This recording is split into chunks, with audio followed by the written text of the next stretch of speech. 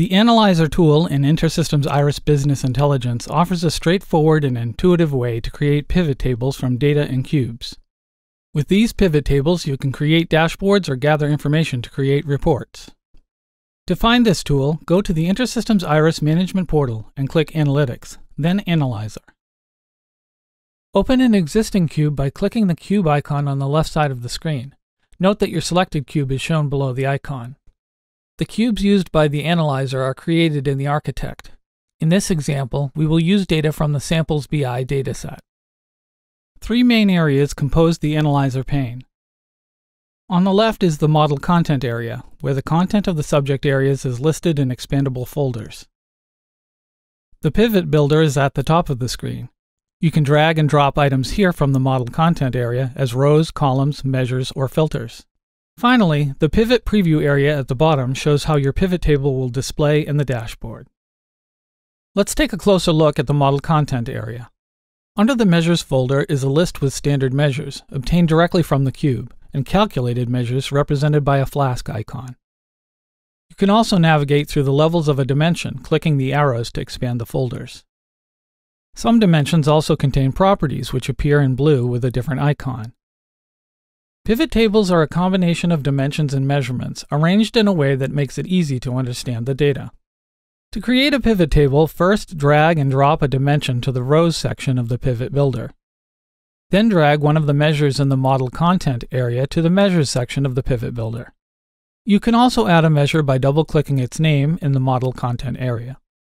The analyzer executes queries automatically, allowing you to easily obtain information from cubes without MDX knowledge. The MDX query is created automatically when you drag and drop dimensions, measures, and filters to the pivot builder.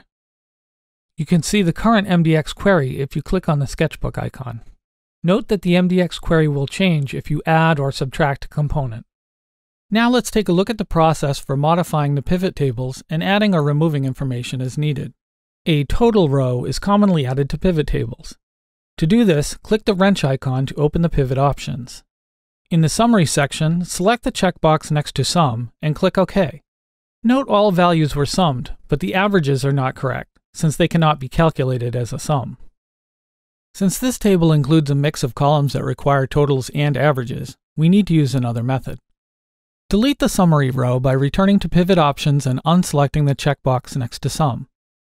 Now add the item All Patients under Dimensions, which refers to all records in the base class.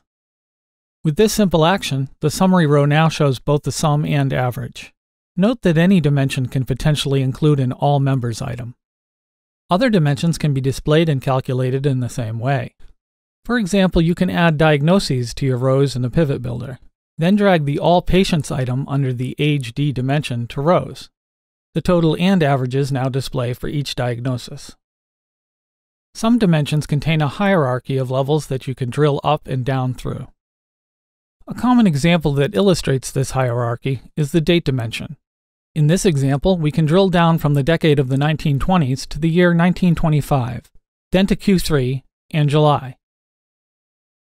If you want to drill up, click the arrow.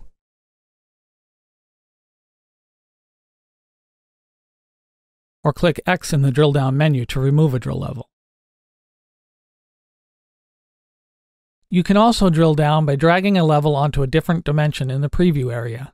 For example, we can add the region to the year 2021. Note how the original number, in this case 1,373, is still in the total, even with the addition of the city. The analyzer allows you to review the lowest level data, or the data source itself, for the selected cell or cells. To see how this works, select a cell and click the binoculars icon in the menu above the pivot builder. The data displayed includes the first 100 items. Use the arrow at the bottom to continue to the next page. In this example, there are 7 pages of results. To go back to the pivot table, click the Display Table button above the pivot builder, which looks like a bulleted list. To display another list, click the wrench icon above the pivot builder to open the Pivot Options menu, and select a listing from the drop-down menu. Clicking the binoculars again at the top of the pivot builder will display the list. Another way to find a different list is by selecting the detailed listings in the model content area to show all the available listings. Filters are essential for delimiting the data that you display. In the analyzer, just drag and drop the required filter to the pivot builder, which can be a dimension or measure. In this example, we have a table displaying favorite colors and add a filter for red.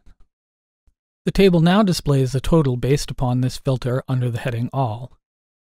Now we will add the age group level to the rows and show the total by opening the Pivot Options menu and selecting Sum. Notice that the total number of results based on this filter persists even after adding additional dimensions. To add filters quickly, drag a dimension to the separator bar. From there you can select ranges, search for values to include or exclude, or clear the filter. You can temporarily disable a filter by simply selecting the checkbox next to the filter name.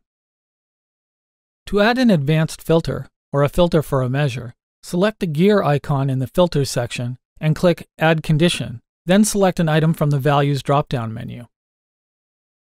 In this example, we chose measure.test_. Next, click the operator, in this case less than or equal to, and add a numerical value. The table will now display test scores less than or equal to 50. Finally, we can save our pivot table by clicking Save.